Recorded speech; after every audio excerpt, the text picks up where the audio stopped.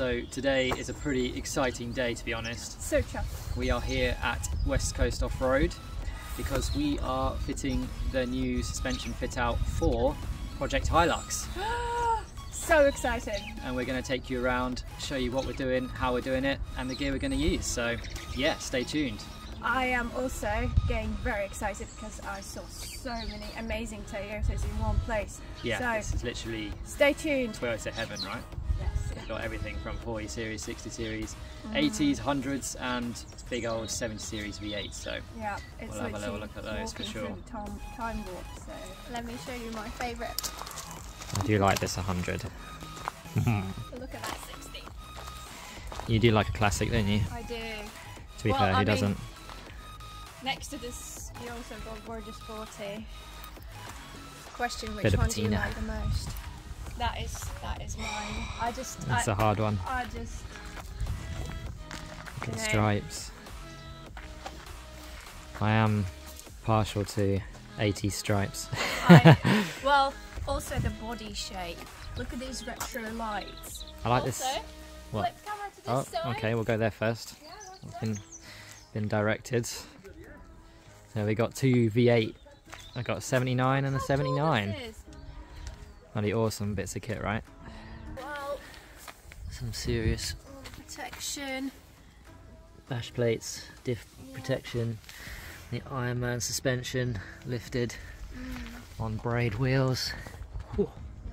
That's a beauty. A little Jeep here, it's looking nice. Like the wheels, braids again. She look real little. She's not that short. It's so good. Look at that. I love the rock slides. That is. Look at these chunky What are they? tires. What size are they? Let me guess. No, I can actually see it is a 35. Oh, I was going to say 37 for a minute. Let's have a look at that. The good bits, the naughty bits. Ooh, yes. Even you're interested in the undersides.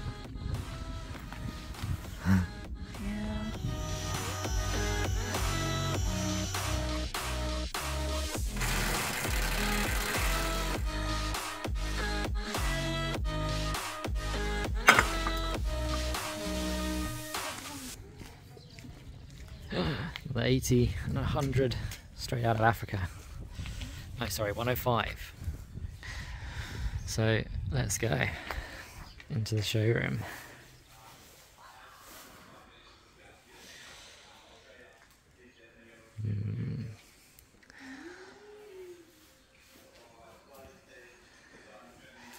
It's pretty exciting, to be honest, to see all the gear laid out.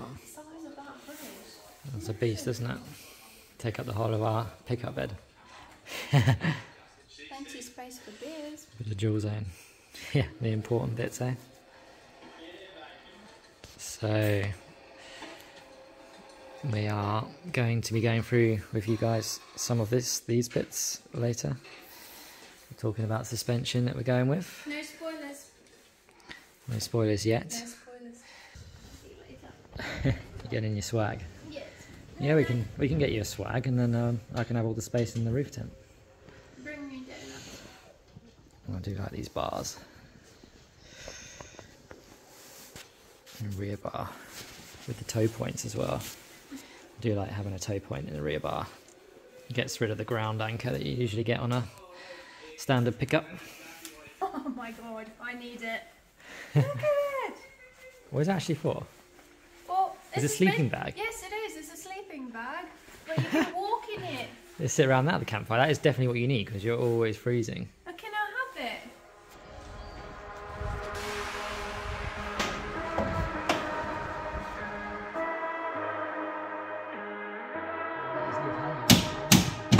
Sorry?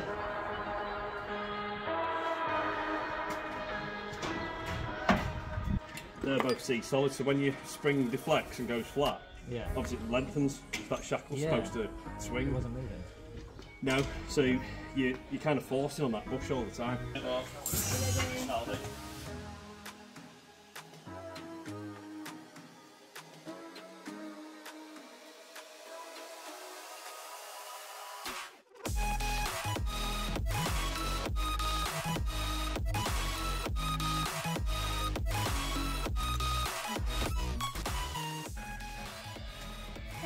Thank you.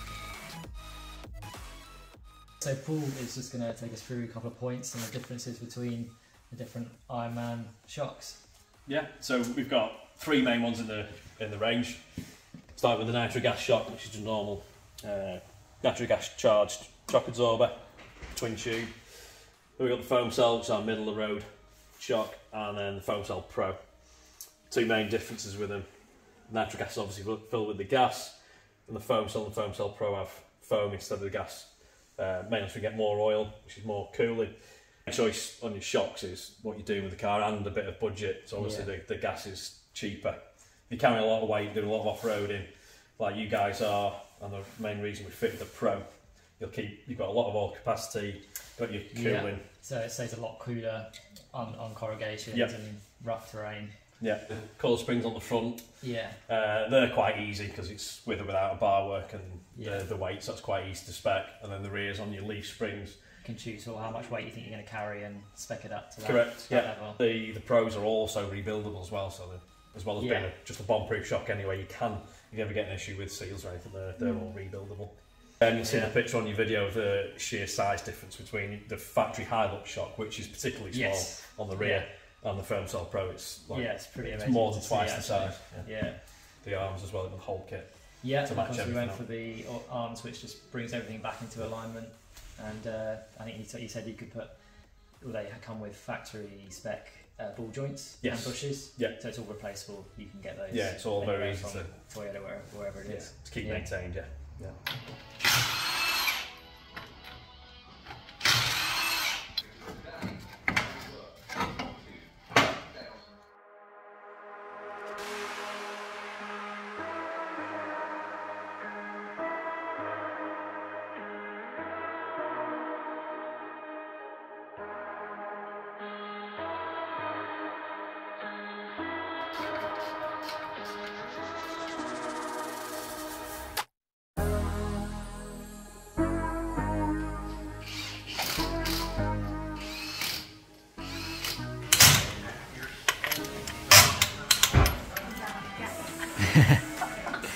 She's lifted.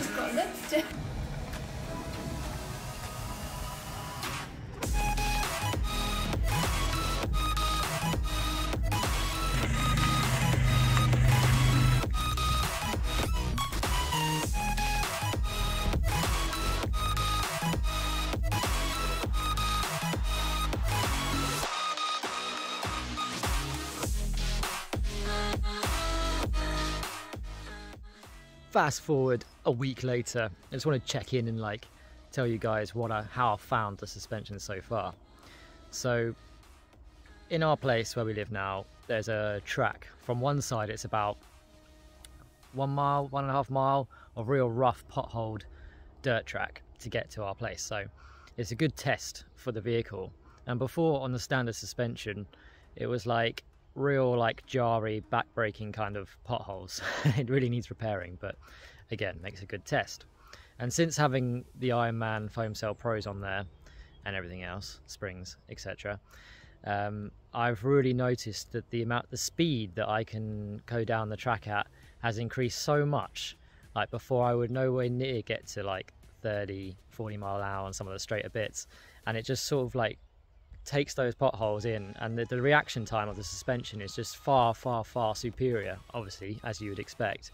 But it's just amazing how much I've noticed in that short period of time already. And that's before we've gone to the wilds of Portugal and tested it on corrugations and sand and some rocky ascents and things, which is coming up soon, as you know. First impressions are top notch, and it looks good as well. I love the way that the green on the grey black kind of shocks, it just sets it off really nicely, and you catch a glimpse of it here and there as you're passing the car.